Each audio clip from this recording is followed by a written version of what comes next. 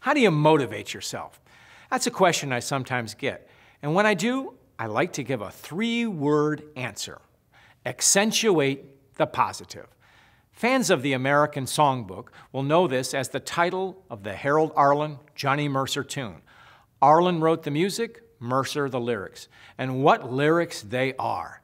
You've got to accentuate the positive, eliminate the negative, latch on to the affirmative. In these 3 lines, Mercer lays out his premise simply and with style. Focus on the bright side and stop dwelling on what can bring you down.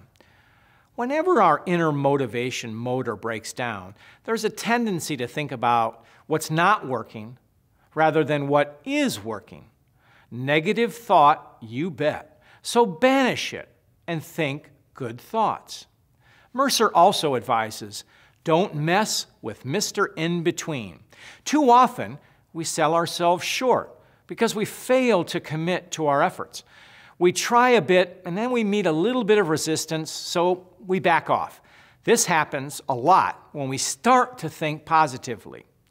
We think we can do it, but then those dark thoughts come in and they cloud us up. We fail to commit.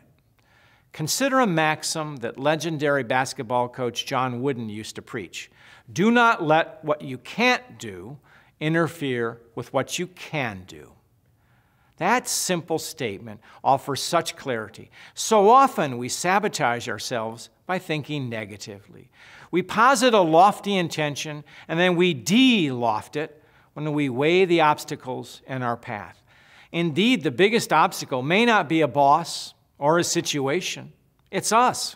And so we kill our motivational motor just as it begins to turn over. Instead, learn to accentuate the positive.